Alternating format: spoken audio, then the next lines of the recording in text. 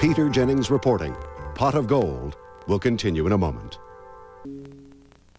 ABC Late Night tonight. On Nightline, the latest trouble.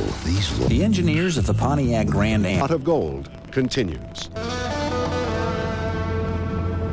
We are over southern Georgia with a state-sponsored drug task force. We came down here just when this year's outdoor marijuana was ready to be harvested.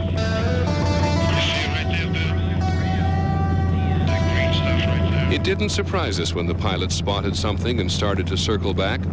But when we landed, what surprised us was how marijuana is changing rural farm communities.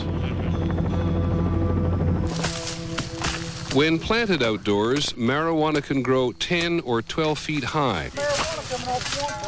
The plants here were near maturity. They were tied down to the ground to prevent them from being too easily seen. 151. There were several hundred plants here, and this seemed like it was a big day for the local police. Yeah, you're too squat down there. That's the county sheriff, Bucky Hayes, on the left, and the local town's police chief, Jimmy Carter, posing with a marijuana plant for a souvenir photograph. Hang on, let me get a couple more.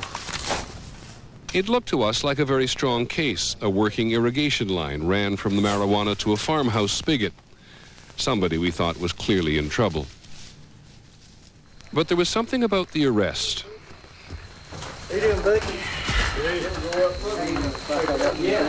It all seemed more like a reunion of old friends than a big drug bust. Certainly the farmer, Teddy Boatwright, never seemed to act as if he were in real trouble. Anything up on cigarette lighter? I might need it later on. After Boatwright was released on bond, he talked pretty candidly to us about the role that marijuana plays in farm life here. It's been here since the early 70s. I think back then it was mostly just you had these few guys that smoked it. And nowadays it's got to where it's a supplement for a lot of people's income. And I know a lot of your businesses in town don't mind taking the money. All the people in this story live in Bacon County, Georgia. The county seat is Alma, about 10,000 people. We learned pretty quickly that a lot of people in Bacon County were growing at least some marijuana. Not to get rich, just to get by. Almost every farmer around here is struggling trying to make ends meet. And basically it's because of the high price of equipment and the operating expense. Well, we could just quit and then I reckon just draw welfare. Teddy lives on the farm with his parents, Tuck and Margie. We could apply for welfare, really, because we make less than $10,000 a year.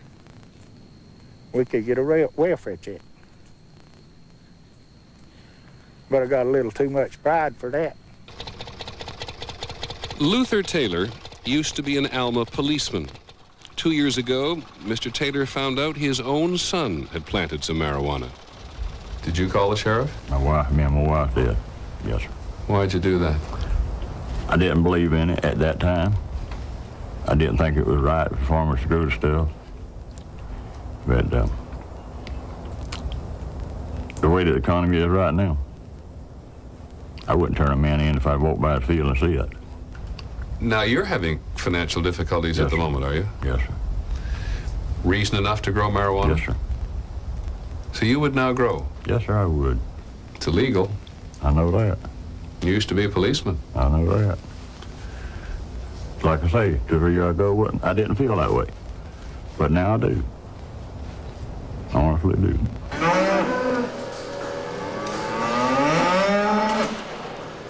A few years ago, Gordon Taylor was in a tight spot, and so he grew some marijuana.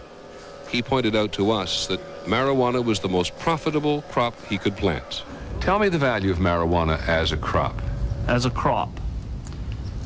Dollar and cents per plant. You could generate 1 pound of marijuana off of a plant. And you could sell that today anywhere for $2,500. That one plant. How's that compare to corn? Oh, it's a blowaway. It would take you several acres. Your profit off of corn right now might be $50 an acre. That one plant of marijuana would turn you $2,500 with a $10 input. That's the only commodity that a farmer's got in South Georgia that he puts a price on. There's no problem putting our price on marijuana. That's thunder we're hearing, of course, but it seems to pretty much reflect the difference between the marijuana price and the corn price. There's a lot of difference. There's a lot of difference.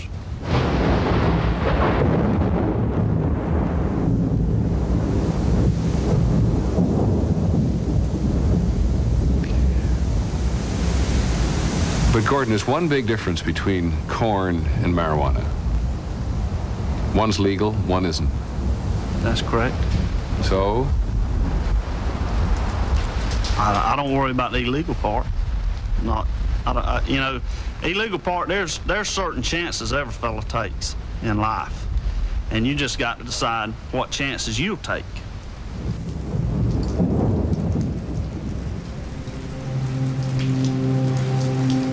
Not long ago, there was a man who took Bacon County's marijuana farmers head-on. From 1987 to 1993, Chief Deputy Sheriff Larry Tanner went on an anti-marijuana crusade.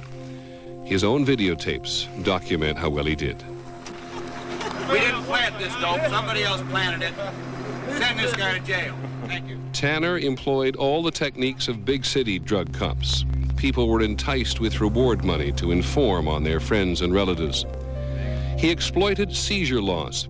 Anything used by a farmer to harvest or transport marijuana, like a barn or a car, he confiscated. When the word went out that Bacon County was a dangerous place to buy marijuana, Tanner took down all the signs that marked the county line, and dealers got busted when they didn't know where they were.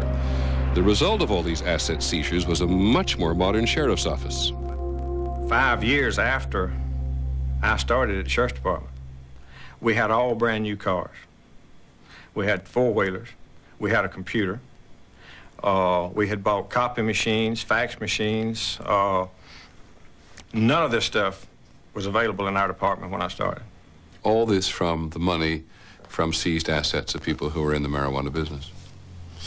And then there began a campaign against you. Yeah, that's when I qualified to run for sheriff, and these dealers that I was putting a hurt on them, the money people, decided that they didn't need me in that office, and they orchestrated a plan to get rid of me. I may be wrong about the guy, but I don't like him. I never have liked him. Gerald Anderson was one of those farmers growing marijuana who wanted to get rid of Larry Tanner.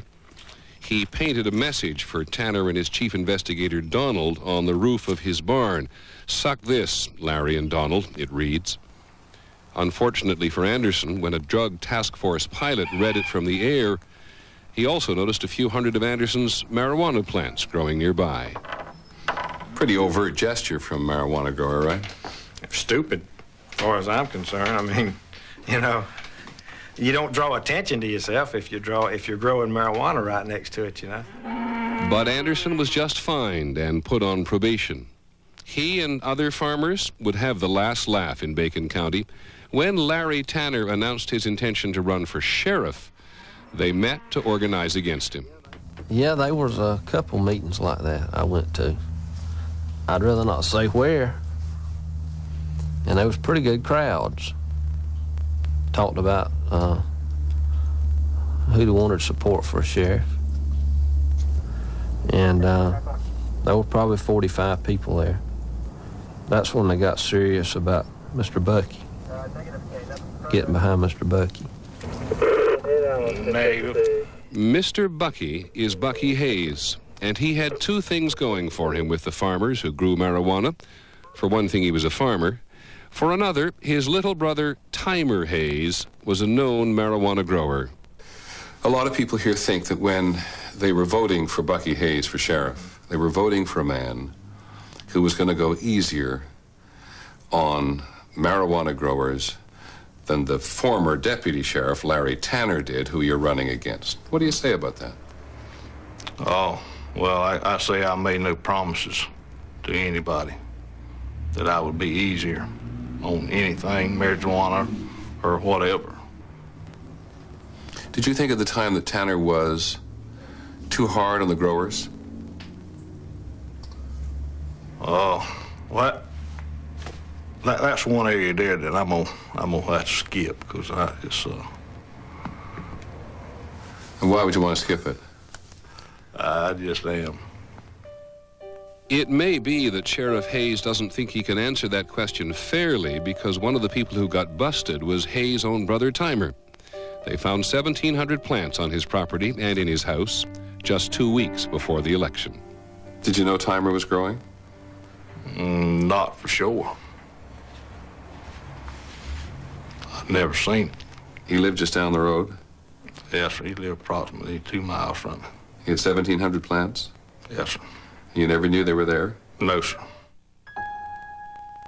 Larry Tanner posed for the Alma paper with Timer Hayes' confiscated marijuana, but he had seriously misread the people's sentiments on his Get Tough policy, and the publicity backfired. Today, Tanner says the state task force scheduled the bust and didn't tell him. The timing on that bust, and I knew it when it happened, it was bad for me. It would look like that it was timed just before the election to help me. People don't like that. In the summer of 1992, the people of Bacon County overwhelmingly elected Bucky Hayes. Today, Larry Tanner sells used mobile homes. This is a powerful message. Oh, yeah. In Bacon County, that 40 or 50, 45 growers can sit together and say that the deputy sheriff's too tough, and therefore we don't want him as sheriff. Right. Is that a fair summation? Mm-hmm. There was a district attorney, it's a good friend of mine, I always feel like he was, told me one time that you can only police people to the point that they want to be policed. After you were defeated, was Bacon County an easier place for marijuana growers to do business? Oh, yeah, definitely. They knew that nobody would be as aggressive as I was. Why was Larry Tanner able to find so many more growers than you've been able to?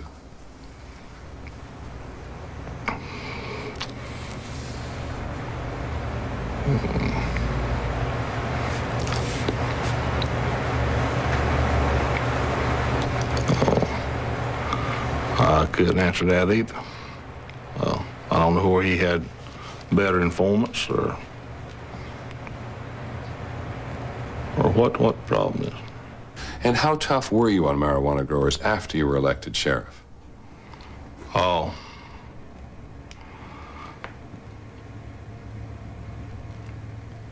Or shall I tell you? Tell me. Well, for a year and a half, from January 93, when you came into office, until July 9. I showed the sheriff the statistics given to us by the state's drug task force. In each of the 2 years prior to Hayes taking office, there had been more than $1 million worth of marijuana seized in Bacon County. I then showed the sheriff the statistics for his first year in office, 1993. And here's Bacon County in the year after you're elected sheriff. Zero.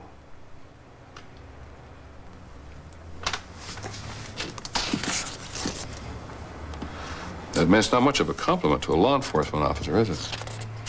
Not much.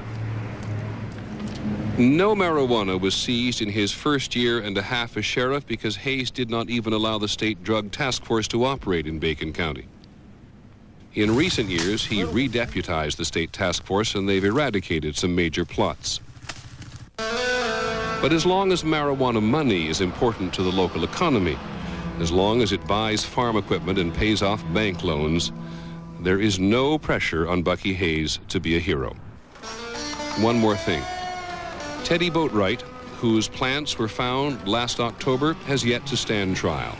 If he is ever tried, it will be in front of a local jury, a jury of his peers. Can you get convicted in front of a jury around here? Yeah. But it's getting harder.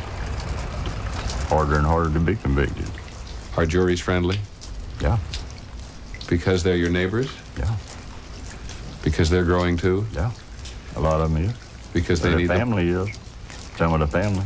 They ain't a whole lot of families that connection somewhere or another down the road in the kinfolks line. But what is connected with it, one way or the other. If the government wanted to eradicate all marijuana growing in Bacon County, could they? No. Never. The good thing is when they took $5 or $6 million worth out of Bacon County, that made the boys over in Pierce County sure enough proud. Supply and demand. Theirs just went up.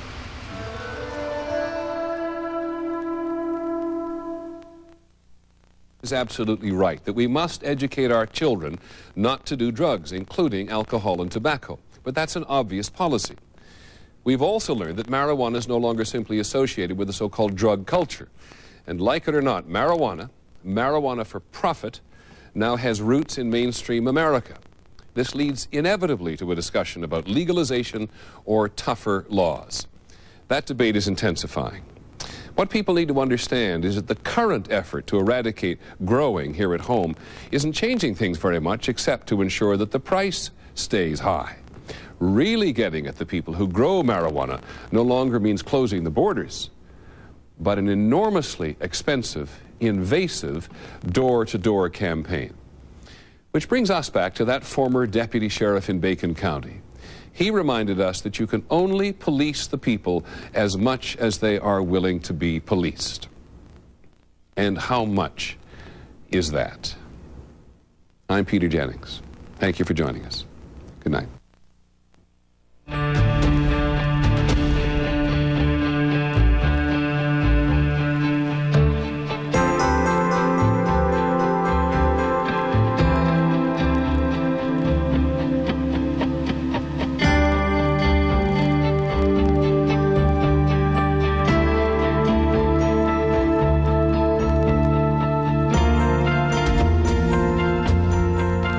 To order a video cassette or transcript of Peter Jennings reporting, call 1-800-913-3434. This has been a special presentation of ABC News. More Americans get their news